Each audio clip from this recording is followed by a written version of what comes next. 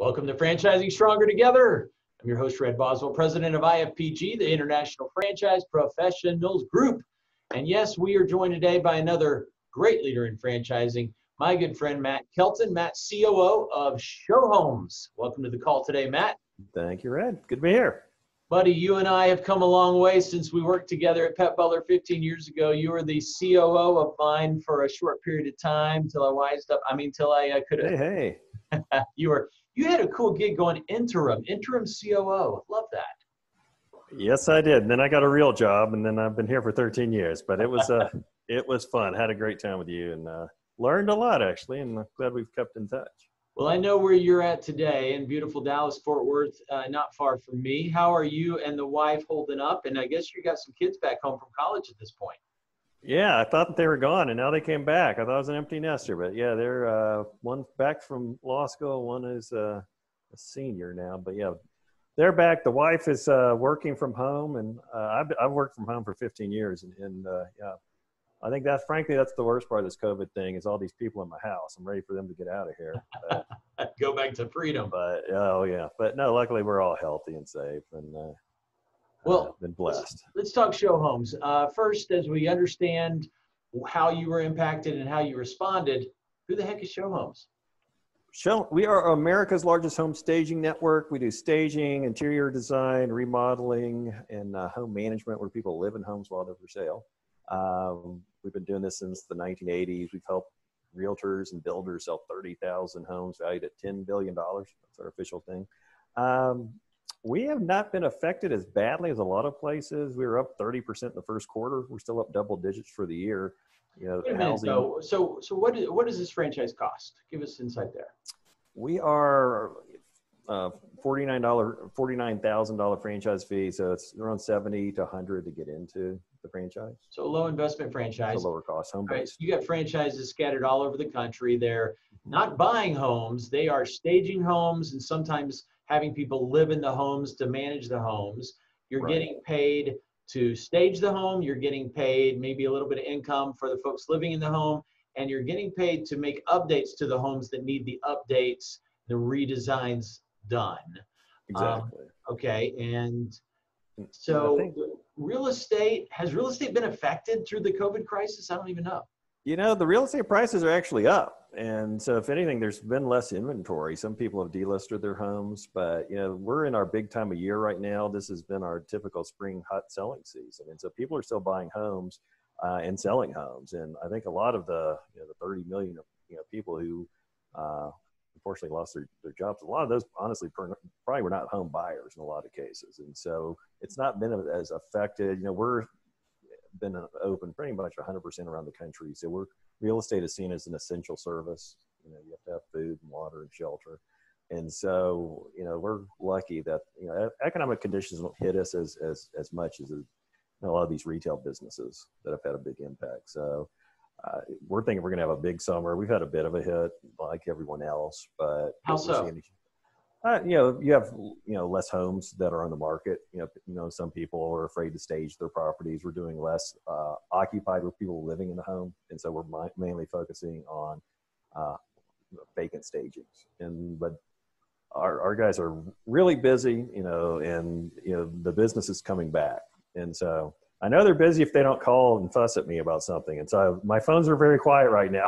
So I know they're very busy, and so people are trying to get moved. I mean, your kids, you want to get them moved before the school starts. And this is what we're seeing is a major compression of the biggest selling time of the year. And so we're thinking we're probably going to have our biggest summer ever. And so. So they've been impacted somewhat from the real estate market. Have you as a franchisor changed your communications, amped up the volume of communications, had any powwows to understand how to maybe pivot your business at all, or is it almost unspoken? Yeah, we had moved from having monthly phone calls that actually kind of like what I used to do with you at Pet Butler. Our guys frankly got too busy, and so we've moved to weekly calls, and we really tried to make sure everyone got PPP funds or any of the SBA funds that are available. And so I think there's a lot of community, and they needed to be able to talk, and so. We wanted to make sure we were talking to all of them. We sent them PPE, masks were required in most states. So we sent everyone cases of those for people walking through the homes. We put in all the CDC guidelines to make sure that our franchisees were following those. We did major pushes for digital marketing to push traffic to their websites, and our traffic's actually more than doubled across the network in the last 60 days. You've increased your marketing spend. Yeah, because for us, people are at home. They're looking at houses. They don't have anything to do. So they're looking at Facebook. They're looking at Instagram. They're going on to Realtor.com. And so our overall leads have gone through the roof. And, for us, you're talking it's overall leads. for our franchisees, for people interested in staging their properties. And so, but yeah, our franchise development leads are also, up quite a bit, and just the quality and the people we're talking to is at a whole different level than 3 months ago. Expand on that. So what about,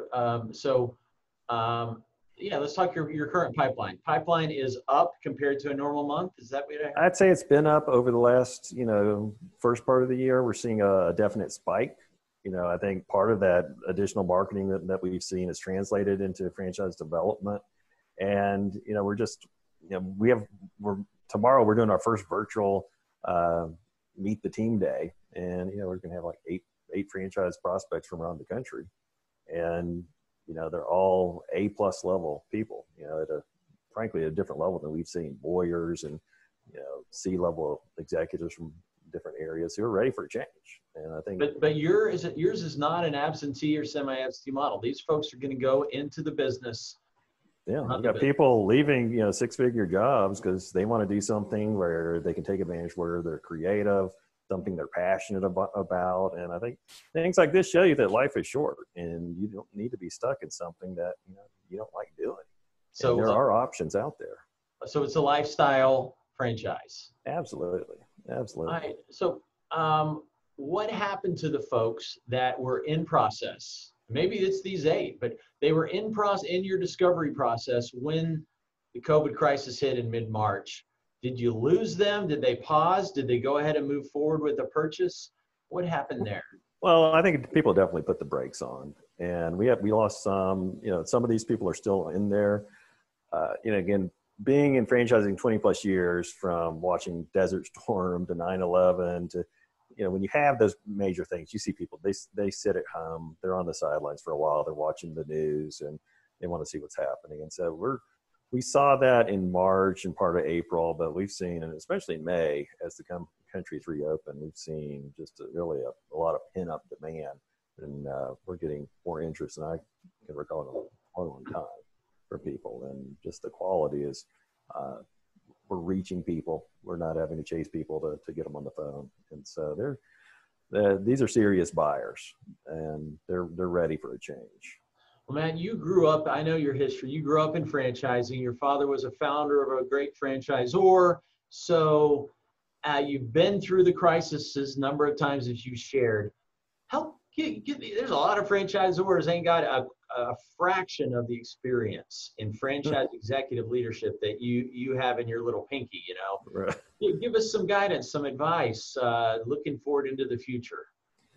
Well, this is part of us, with franchising, with our franchisees. A lot of this is, I feel like when you're a franchise, you're a combination of, you're a coach, a cheerleader, and a psychologist. And so a lot of times it's letting them know this is where great opportunities happen. Showhomes happen from the savings and loan crisis from the 1980s. And we think that every time we see a crisis, we see, opportunities for business. And so a lot of times it's just being patient, not panicking, but you also need to continue marketing. You can't just sit around and panic. You've got to be talking to your customers. We're real aggressive with our marketing aspects, reaching out to having our franchisees reach all of their database, marketing aggressively. And so all of those things are going to help pay off in the long time. But it's like anything else. You've got to be consistent with what you're doing, and you've got to build relationships. I mean, it's all the basics that you and I have talked to over time. But, this is also when you have these opportunities, you can also roll out things that you haven't had time for. Right now, we're rolling out a whole financial system that's QuickBooks Online with T-sheets and Profit Keeper, just because we, our franchisees have the time. And so we're going to be able to study unit level economics, do benchmarking, and we've rolled out a number of initiatives. And so I think part of this is letting the franchisees know that you're continuing to provide value in rolling out initiatives and programs. And they need to see that. They need to know that you care, that they're getting some bang for their buck. And because it's a tough deal, but if you're providing that and they see that and they feel confident, then, that's going to help, keep that momentum up. We talk a lot about momentum in the past, and that's a hard thing to get. And so this is a temporary blip, and you can't let it paralyze you. And so we spend a lot of time talking about culture, and that's that's saying you create your culture or it creates itself. And so that's a big thing that I think you can forget about. And so we've been listening to franchisees. We've been communicating more than we have in a long, long time. And, I think our validation's good. We're on our franchise business review. We've won their top 50 award 11 years in a row. We're hit their Hall of Fame last year. Those are the awards that I pay attention to. And we, that's where we focus on each year on an executive level as well. Yeah. So in a family, in a organization, in a franchisor, tough times will drive us apart or they'll pull us together. And it's up to that Zor which of those it's going to be. If you're listening, if you're communicating, if you're really going above and beyond to support your babies, your franchisees, your team, they will never forget it. And it will last for decades to come because of what you're doing right now. And you obviously are doing it right to get FBR 11 years in a row. That's the Hall of Fame, and that's a very strong testimony. We're pretty proud of that. And so, there are a lot of awards out there. That's the one that we focus on, and because I just straight from the horse's mouth with the franchisees. Well, Matt Kelton with Showhomes, we appreciate you, sir. Thank you for helping, giving back. Franchising Stronger Together is the hashtag. It's the show worth listening to today. Thank you from the bottom of my IFPG's heart. And all our great consultants out there, we appreciate you, appreciate all you're doing for franchising. All right. Thanks, Red. Appreciate it, bud. Talk to you soon. See you soon. Thanks. Bye.